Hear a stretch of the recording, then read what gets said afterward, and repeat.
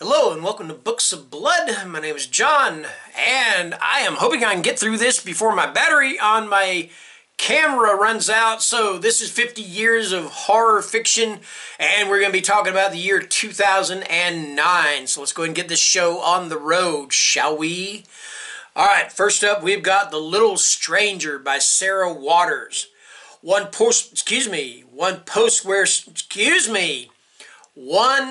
post-war summer in his home of rural Warwickshire, Dr. Faraday, the son of a maid who has built a life of quiet respectability as a county physician, is called to a patient in lonely Hundreds Hall.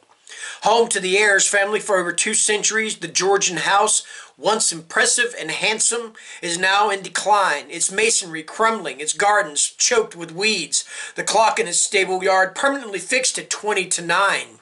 Its owners, mother, son, and daughter, are struggling to keep pace with the changing society, as well as with conflicts of their own. But are the Ayres haunted by something more sinister than a dying way of life? Little does Dr. Faraday know how closely and how terrifyingly their story is about to become intimately entwined with his. And that is The Little Stranger by Sarah Waters. Alright, next up, we've got House of Windows by John Langan. For the last few years, Veronica Croydon has been at the center of scandal, first as the younger woman for whom her famous professor left his wife, and then as his apparent widow. When a writer staying at the same vacation home as Veronica has the chance to hear her story, he jumps at it. What follows takes him to the dark heart of a father's troubled relationship with his only son, in a story that stretches from the Hudson Valley to Afghanistan and from post-9/11 America to Victorian England. House of Windows is a haunting exploration of a marriage under strain from forces both psychological and paranormal. With its combination of literary complexity and chilling supernatural violence, it is widely considered a masterpiece of contemporary horror fiction. And that is House of Windows by John Langan. Next up, we've got Maul of Cthulhu by Seamus Cooper. 10 years ago, Ted and Laura rid their university of a vampire sorority. Now Laura worked for the FBI and Ted is a barista. When Ted stumbles onto a group of Cthulhu cultists planning to awaken the old ones through mystic incantations culled from the fabled Necronomicon, calling forth eldritch horrors into an unsuspecting world, he and Laura must spring into action, traveling from Boston to the seemingly peaceful city of Providence and beyond, all the way to the sanity-shattering, non-Euclidean alleyways and towers of dread Rulia itself, in order to prevent an innocent shopping center from turning into the Maul of Cthulhu. And that is Maul of Cthulhu by Seamus Cooper. Alright, next up we've got The Evil in Pemberley House by Philip Jose Farmer and Wynne Scott Eckert.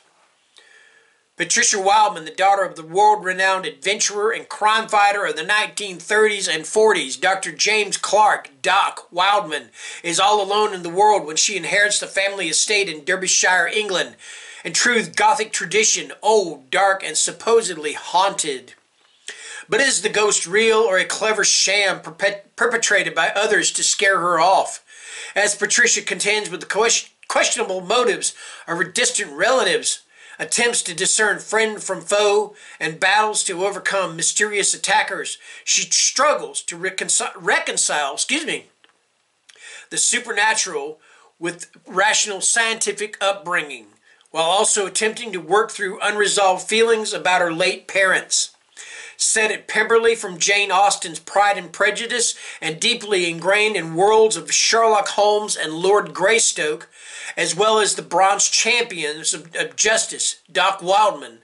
The Evil in Pemberley House is a darkly erotic novel with broad appeal to readers of pulp and popular literature and fans of Philip Jose Farmer's own celebrated Wold Newton family.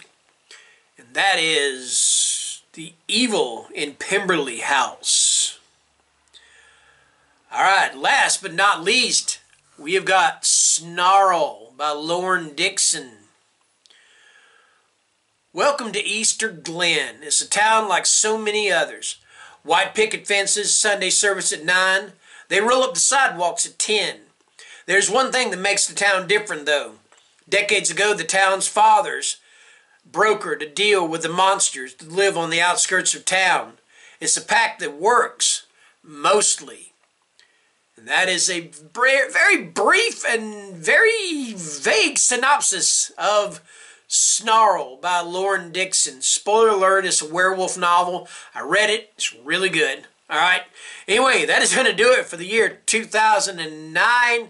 I don't know if you guys have noticed, but these past videos from the year 2001 to now 2009, you probably noticed that I'm wearing the same shirt in every single video. And that is because, of course, I've recorded all these videos at once and then, you know, edit them and do whatever with them.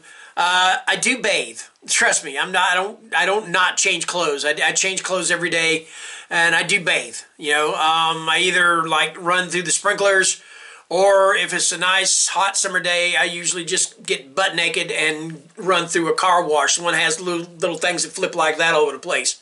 Anyway, I'm kidding. Don't believe that. Or believe it, I don't care. Anyway, thank you guys for watching, and take care and stay scared. Bye-bye.